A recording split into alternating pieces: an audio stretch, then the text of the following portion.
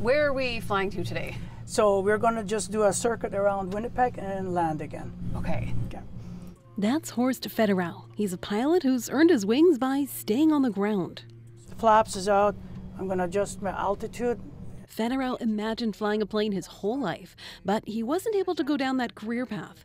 He grew up in Paraguay, and getting the training was too expensive. So he took a different route to fulfill his dreams of being airborne. He started constructing his own flight simulators. He's made more than 10 so far. 3 of them are used for training. One day I visited a local flight school, and I noticed that what they were using were stuff that I was using as well. And I figured, well, if they can do it, then I can do it. So I started building them with the same software and everything that they use for actual training.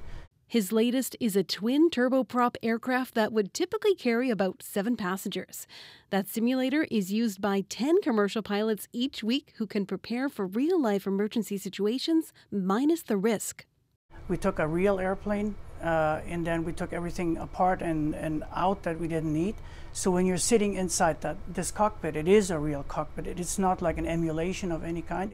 Being in the cockpit is a tad overwhelming. There's an abundance of dials, buttons, and screens, including one showing a satellite map of the plane's location. You see the airplane is now, it's following this magenta line here. I feel that sense in my stomach when you're landing in a plane. Yes, it's because the motion platform is doing those making your body think that the buildings and the trees are computer generated, but the layout for where rivers are, where roads are, and the location of everything is satellite generated. The simulator helps pilots maintain their muscle memory for emergency situations, like when small orange lights at the top of the controls suddenly start flashing. These went on. This tells me that there is a fire. Gears out, flaps are out. I let it die down a bit on the speed before I touch ground so that it is slower.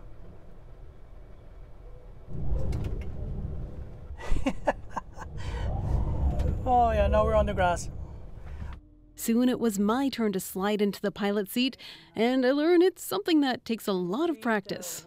So we're moving now. So put your hand on here and bring it forward. What is this doing? Giving keep going. Oh, we're moving. Oh my goodness. Yeah. Keep going. Okay. There. So I want you to go back to Winnipeg now. The flight was exhilarating. I could see the sun setting outside and the airport runway ahead on the ground. Once we're getting closer, like this, we're just going to pull on it gently. I reduce the throttle even more and just let the plane go down by itself. It was also nerve-wracking because landing involved very gentle steering.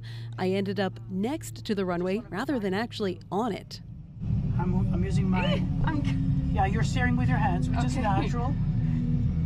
See, we're on the grass, so the friction is higher, so that's why I have to give it more throttle. Okay. We landed safely. Yes, we did. It may not have been perfect, but it was safe. Yeah, it's practice run, so yeah. Federau says his simulators are making flight training more accessible and affordable. This Manitoba-made training tool costs 1/10 of the price of buying one from the U.S. Shanley Vidal, CBC News, Winnipeg.